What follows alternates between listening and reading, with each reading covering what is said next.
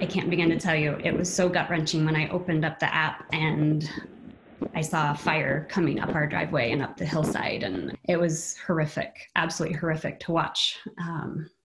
I've never experienced anything like that before. Within 30 minutes of a mandatory evacuation order, Katie Brown's family cabin just west of Lake Granby was on fire, and she was watching it burn.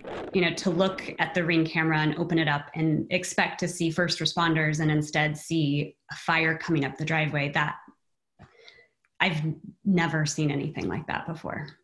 It was horrible. Sadly, this week in the small town of Grand Lake, this nightmare is not unique to Katie Brown and her heartbroken family. And at 8:36 p.m. was when we saw our place go up.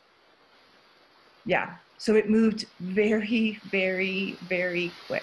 The footage from Lisa Mooney's security camera capturing the moments her Grand Lake family cabin began to burn. As disturbing as what it is, you know, at least we know. She can't know for sure what's left of her home.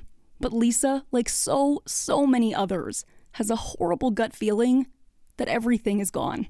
I just hope that my thoughts are wrong. Like, I hope that everybody was able to get out. For 9 News, I'm Lori Lizarraga.